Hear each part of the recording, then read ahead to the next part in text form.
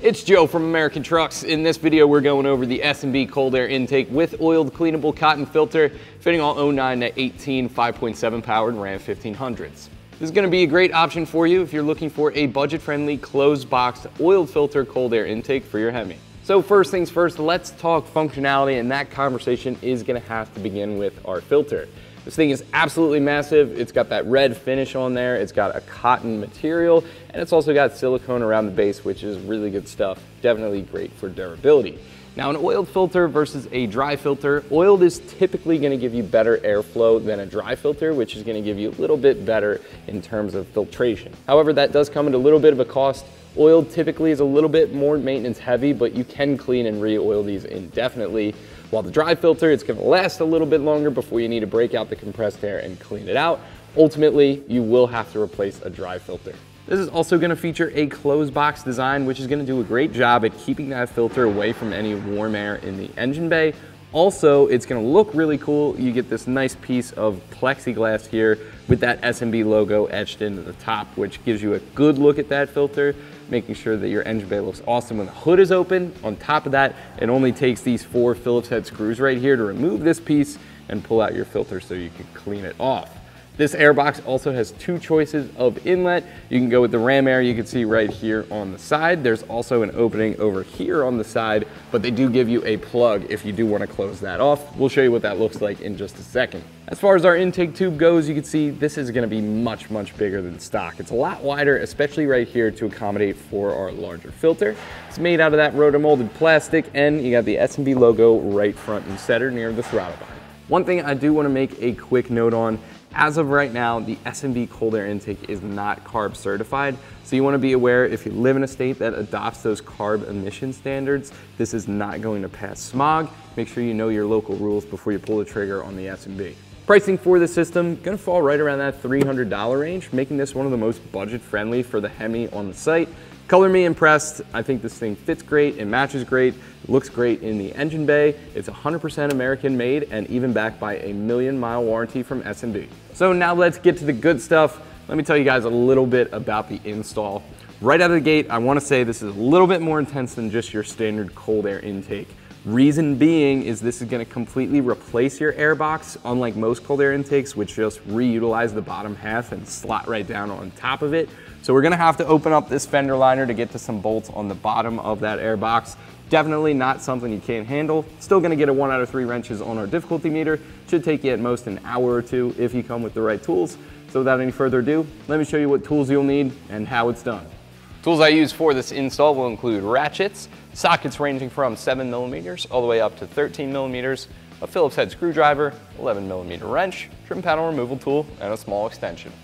Now, before we put our new stuff on our Hemi, we got to get the old stuff out of here. Now, removing an intake off of a 5.7 Hemi is really easy. In fact, we're not going to start out with any tools. Over here by the airbox, there are a couple clips that hold the bottom half and the top half together. We're going to crack those loose, get rid of this breather hose, disconnect our mass airflow sensor, and then loosen the clamp around the throttle body, and this thing will pull right out. So alongside here, you can see there is 4 clips, 1 right here, there's 1 in the back, and 2 on the side. All we're going to do, go ahead and crack those open. And that is all you need to do with those. On the opposite side of the airbox, we can disconnect this breather hose. That's going to pull right off just like that. Next, we're going to move down our intake tube. Right here we have the mass airflow sensor. If you press down on the bottom of that, there'll be a tiny little release tab, and you can disconnect that and put this little guy to the side. Next thing we're going to need, 8mm socket on a small extension here. You could also use a flathead screwdriver for this, but we're going to loosen up the clamp around our throttle body. With all that disconnected, we can go ahead and grab the top half of our airbox. The intake tube will come with it. We can get rid of all of this. And one thing we're also going to need to get rid of here is this old filter. That can go as well. Next thing we're going to remove is our breather hose. It's under our engine cover right here. So we got to get this out of the way. If you pull straight up, that will unclick. And then once you have that pulled up, pull towards you, and that'll come right off. Now you can see that breather hose, and that is just going to work its way off over there, like so. You can get rid of that, and actually we're gonna get rid of that little rubber boot as well.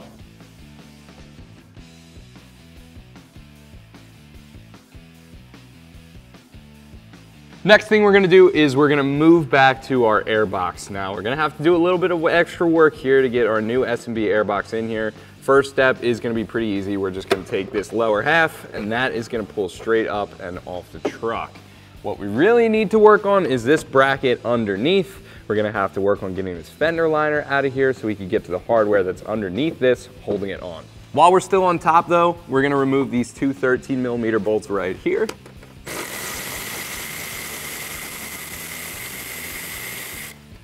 And this one as well. So here we are at the passenger side front fender liner. Now this bad boy is held on with a combination of 7mm bolts, 8mm bolts, and a bunch of push pins. Now the two bolts we're after, they're gonna be on the bottom side of that bracket that I just showed you, the one that holds on the lower half of the air box. And they're held on by two bolts that are just about right here, and there's another bolt right there. So not too far inboard that you actually do have to remove this fender liner. Hopefully, we're gonna remove the least amount of hardware possible and just try to push that back to allow us access to those bolts. Then we can take them out and get that bracket out of there and start with our new cold air intake. Starting with the 7mm socket, we're just gonna work our way along the fender here.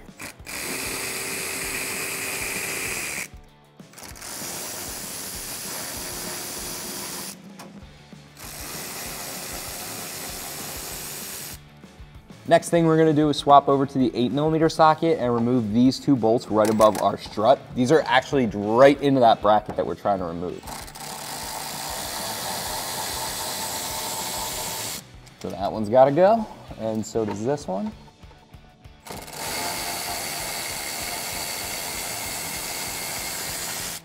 The next thing we're gonna remove, there's a push pin right here. Again, this is right over top of the tire. We're just gonna take the trim panel tool, hook that bad boy around, and pull straight down.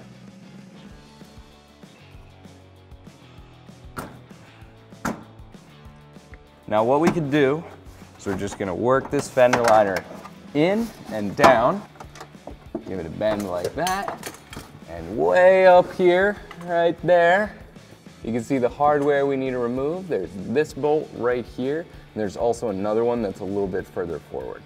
We're gonna use the 13mm socket to remove both of those.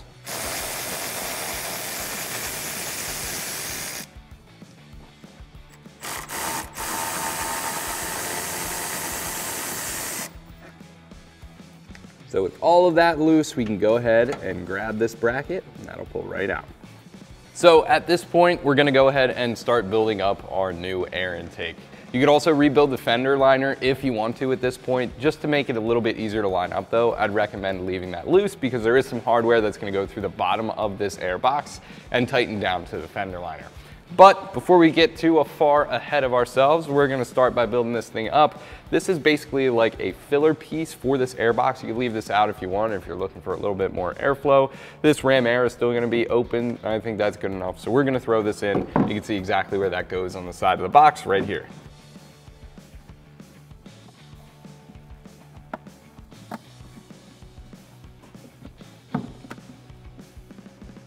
On the opposite side of the air box, we do have this rubber ring. This is gonna seal around our intake tube. We're gonna install that in the same way.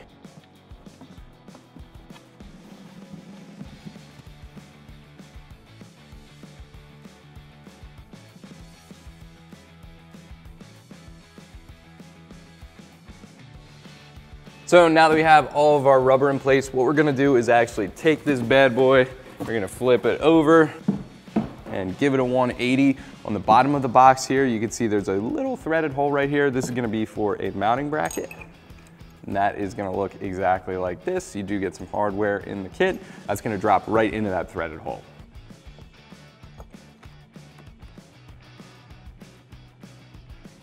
We can tighten that down with a 10mm socket. Next thing we're going to install is this little rubber grommet. This is gonna be for a bolt that goes into our air box, into the truck right there, and that is gonna pop into that hole right like so.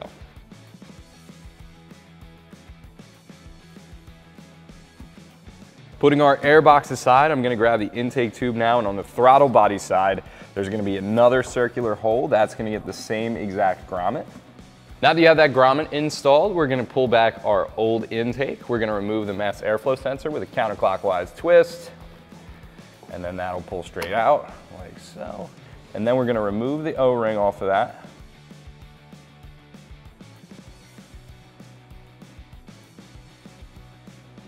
And put that aside, and we're gonna get that pushed into our new intake tube.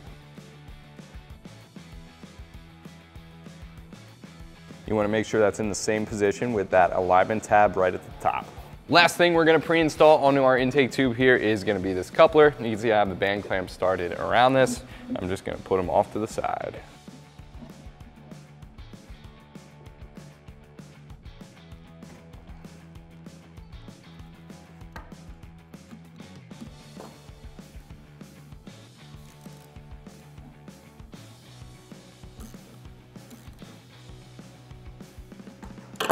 This one we can tighten down. This one's got to go around our throttle body, so obviously you want to leave that one loose. So now that we have our S&B intake pretty much completely built up into its individual components, we're about ready to head back to the truck. But before we do, I wanted to bring our factory intake back, put the two side by side just so we could draw some comparisons and differences between these two kits. Now the first thing I want to start with, it is going to be our filter.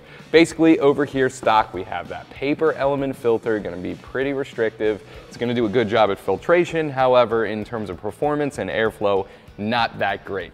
This S&B filter is really going to take things to the next level here. This is an oiled filter, which is going to provide improved airflow. It's also going to be pretty much indefinitely cleanable and re-oilable. So you'll be spending a lot less money on filters in the long run by going with an oiled filter like this one. Its conical shape gives you more surface area, and that's exactly what you want out of any filter pretty much. Next thing I want to talk about, differences between these two as far as the air boxes go.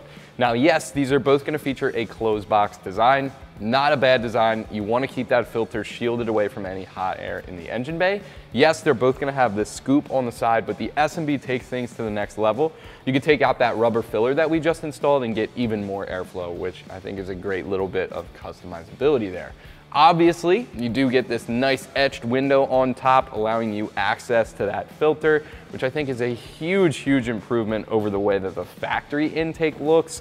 With this Ram logo and all this plastic support bracing on the side, it's definitely not a looker, and the S&B is going to take things to the next level for sure. Moving right along to our intake tube, I think looks are a big thing here as well. You can see the factory one has this sort of flex pipe area that makes it a little bit easier to install. S&B, it's going to be all about looks. We have that raised S&B logo on the side, and it's going to be a smooth bore as well, so the air isn't going to get trapped and get turbulent in a flex pipe like that. It's just going to be smooth right into the throttle body. It's also a lot bigger to accommodate for our larger filter. Last but certainly not least, we are getting a new breather hose here. As you can see, it doesn't have any specific vents in it like the factory one does. However, the crankcase vent is going to made up just fine, and that hose is going to be specific for the S&B, so you can expect a perfect fit for that. Wrapping things up with just one similarity or two, mass airflow sensor like you guys saw, that's going to be a direct transfer over. That's going to plug right back into place. And of course, both of these intakes, no tune required, so you can run either of these without any ECU retuning whatsoever. So back to our install. We're going to start with the air box. I'm going to get rid of this lid. We're going to get this bolted down and in place, and then we can build up the rest of our intake. And that is going to thread its way in there. These AC lines are a little bit tough. I'm sure you could loosen up this bolt if you needed to make room for that. But it looks like we are a-okay right there.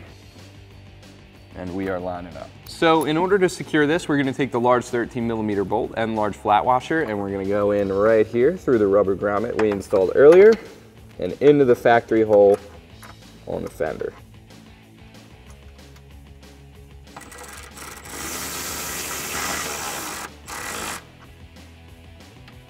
Now under our fender liner, we're gonna use the factory 13mm hardware to secure that mounting bracket that we installed earlier.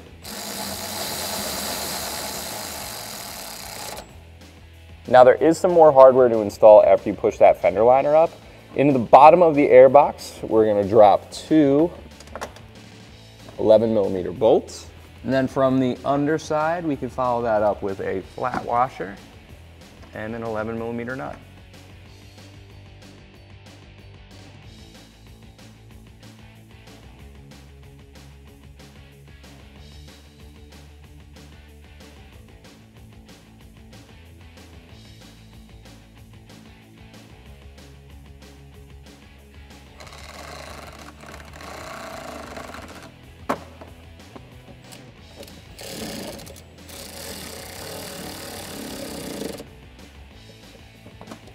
Now we can rebuild our fender liner. We're just gonna run 7mm bolts in all these holes.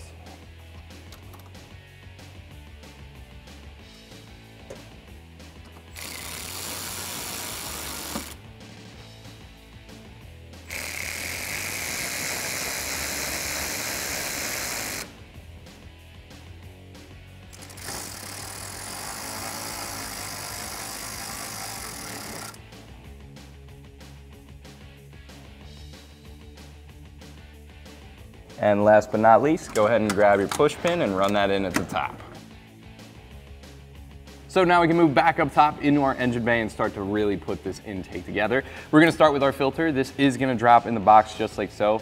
I just wanna let you guys know it is a little bit wider at the rear than at the front. So you wanna make sure the back of the intake filter is going to slide in at the back like so, otherwise it's not gonna fit. And just having that filter sitting in there like that is perfect for now. We're gonna take care of our crankcase vent hose next, then get the engine cover back on, and then we'll wrap things up with the intake tube.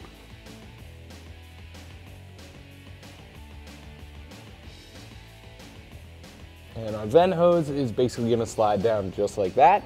Then we're gonna make sure the engine cover goes over that correctly and slot that through the side. And give it a firm push down to install. All right, so next up, we're gonna focus on getting our intake tube started into the air box. Now this grommet is a bit of a pain in the butt. What I've found works best is if you twist this 90 degrees, you can kind of get some room in there to push the grommet back in as the intake tube goes in, and then you can get it started in the air filter. We're gonna take our 8mm socket now and tighten down the clamp around the filter and do the same thing for the throttle body.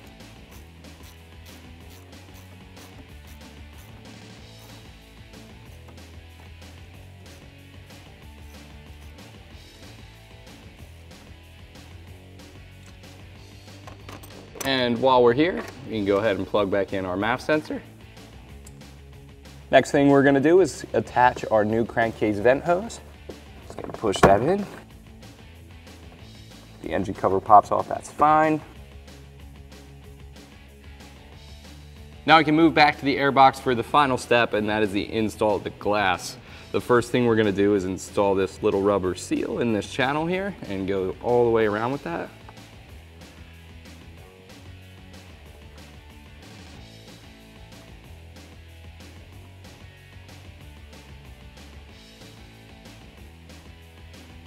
Then we can drop the glass in place and secure it with the Phillips head screws and black plastic washers that come in the kit.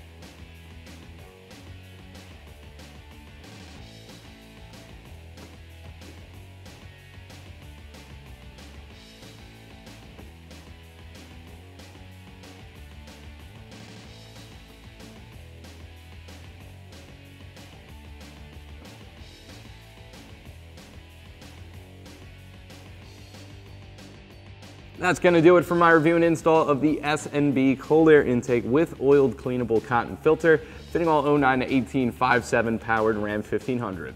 As always guys, thank you for watching. Make sure you keep it right here at American Trucks for all things Ram.